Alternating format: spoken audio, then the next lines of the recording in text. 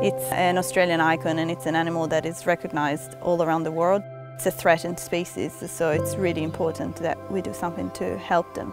Koalas rely exclusively on trees for their survival. If temperature rises and it doesn't rain for a long period of time, the leaves in trees will get drier and drier, and that means that koalas don't get enough water.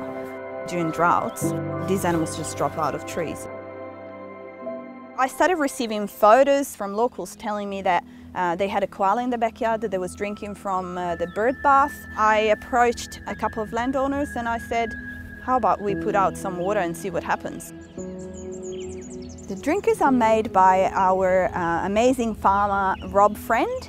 He's a Canada local. What we found is that koalas use the drinkers when rain is scarce and when temperatures are above a certain levels.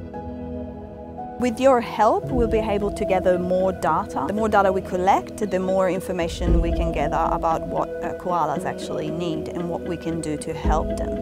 Without the support and funding to research, the future doesn't look very bright for koalas. One day, when you walk down the bush and you see a koala in a tree, you can say that that koala is there thanks to your effort and to your donations, and that makes all the difference.